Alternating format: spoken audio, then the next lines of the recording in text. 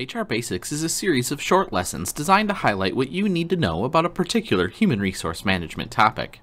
In today's HR Basics, we explore employment law, providing an overview of the laws and regulations pertaining to the management of people in organizations.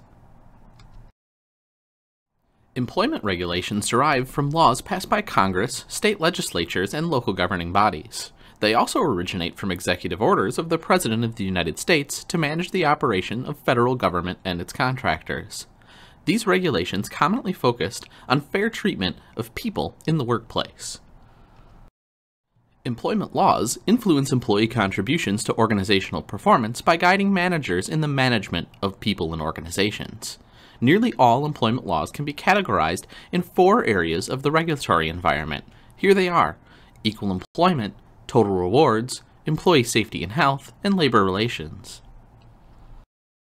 To begin, let's focus on regulations in the form of equal employment opportunity, or EEO laws, and other regulations related to fair treatment of employees. Equal employment opportunity laws prohibit specific types of job discrimination in the workplace.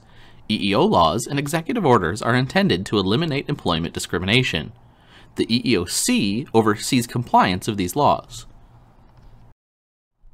2 agencies oversee equal employment regulations. As we mentioned, the Equal Employment Opportunity Commission, or EEOC, is responsible for developing guidelines and overseeing compliance with most anti-discrimination laws. Then, the Office of Federal Contract Compliance Programs, or OFCCP, is responsible for the same activities relative to executive orders and work in the federal government. The primary objective of anti-discrimination legislation is to ensure that individuals are given an equal opportunity in the workplace.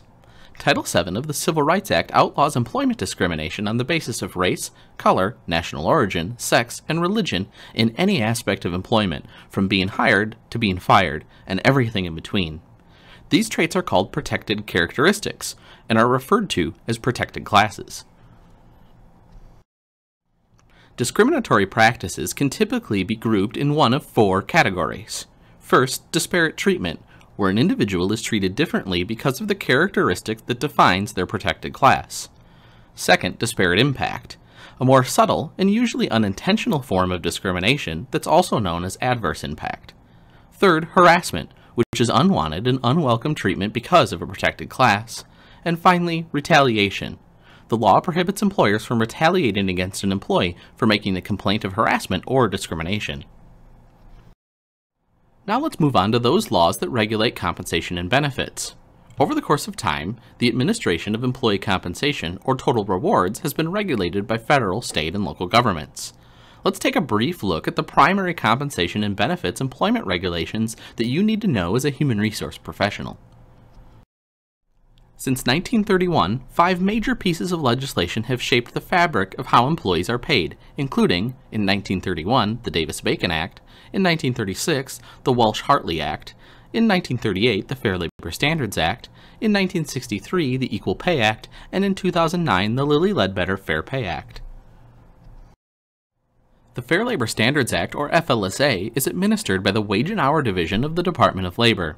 The Act establishes standards for minimum wage, overtime pay, record keeping, and child labor. These standards affect more than 130 million workers, both full-time and part-time, in the private and public sectors. To learn more, see GREGG's Part 541, Fair Labor Standards Act. I'll put a link to that video below. Equal pay laws provide that no employer discriminate between employees on the basis of sex by paying wages to employees at a rate less than that of the opposite sex. Although the Equal Pay Act was passed more than 50 years ago, a gender pay gap still exists. Females earn on average only 77 cents for every dollar males are earning. Workplace safety law consists of federal and state regulations imposed on businesses in an effort to keep employees safe from harm. These rules apply to nearly all employers. Standards are in place to reduce the risk of accidents and illnesses in the workplace, and government agents have the authority to investigate violations and issue citations for noncompliance. Offenders are subject to monetary fines and, in some cases, imprisonment and other criminal penalties. The Occupational Safety and Health Administration, or OSHA, is the federal agency responsible for protecting the health and safety of workers. OSHA makes sure that employers follow occupational safety and health regulations and keep the workplace safe. For more about OSHA, see GREGG Learning's HR Basics, Occupational Safety and Health Administration. I'll post a link to that video below. Workers' compensation law is a system of rules in every state designed to pay the expenses of employees who are harmed while performing job-related duties.